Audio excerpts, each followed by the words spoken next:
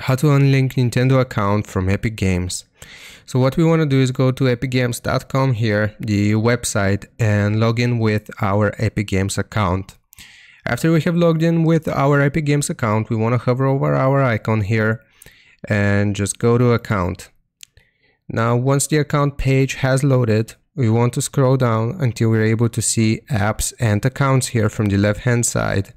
Simply click on it and you will see your Nintendo account right here, and it should say remove if it is successfully connected. So if we want to remove it, we'll simply click on this remove button and it will show us this: you're about to remove access for your Epic Games account to your Nintendo account, so on and so forth. To proceed, select those statements to confirm you understand. So we'll check both of these or all of these boxes here, and if we click on remove account, this will unlink our Nintendo account from Epic Games, and that's how you do it. I hope this helps you out. Leave a like and sub, and I'll see you next time.